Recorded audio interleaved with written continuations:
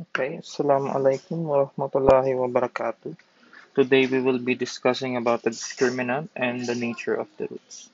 Okay, so basically this topic will discuss what is the nature of the roots, whether it is a real number or an imaginary number. Okay, and of course a discriminant, which is very useful for finding the nature of the roots. Okay, so firstly, in any given quadratic formula, which is negative b plus minus the square root of b squared minus 4ac divided by 2a. Okay, this is the part that determines whether your roots exist or not. Okay, so basically po, roots po, ibig sabihin lang nun is yun yung sagot sa x. Okay, so on this part, this one, diyan lang po natin na-determine yung nature of the roots. Why po? Kasi this one is a real number and also a real number. But the square root will provide a different case whenever the number inside is negative or positive. So what do I mean by that? Kasi remember lang po, ang imaginary number is just simply the square root of negative 1. So kapag ka nagkaroon ka ng negative dito, automatic imaginary na. Okay? So meaning the discriminant can only be found by using the b squared minus 4ac. Okay, and the discriminant, whatever its value, will have these following conditions. Okay, if the discriminant is equal to 0, then you will have one real roots. If the discriminant is greater than 0, or sinasabi natin na it's an element, natin, or the discriminant is an element of all positive integers, then you will have two real roots.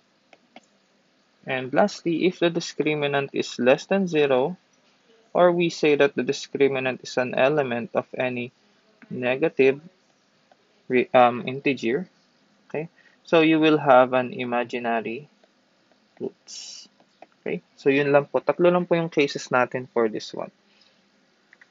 Kung ikaw ay equal to 0, kung ikaw ay positive, and if you are negative or less than 0. Okay po? So let's have now any given quadratic equation.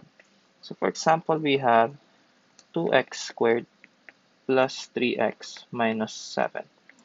Okay, equals to 0. Now, the discriminant, the formula for the discriminant, which is, of course, b squared minus 4ac, this will only work if and only if your given is arranged in the standard form or the general form niya.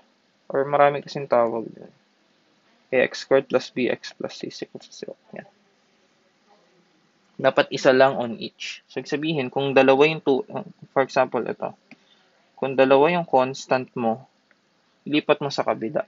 Okay? Para maging isa na lang. Okay po? So this one, let's identify. Ano ba si A, B, and C? A is equals to 2. B is equals to 3. Ito yan. And C is equals to negative 7. So we always take the sign po. Okay po? So after you have identified, sorry, I erased that. After you have identified po yung inyong mga values ng A, B, and C, then ang gagawin natin is we just simply have to substitute sa ating D, which is equals to b squared minus 4ac. Ang ating b is 3 squared minus 4. Ang a and our c is negative 7. Okay, this one is 9 minus 4 times 2 times 7. That's 8 times 7. The answer is 56. Okay, so that's positive 56. Pag inad natin yan, the answer is simply 65. Okay? Therefore, you since you take the relationship po of our D, which is of course it's positive,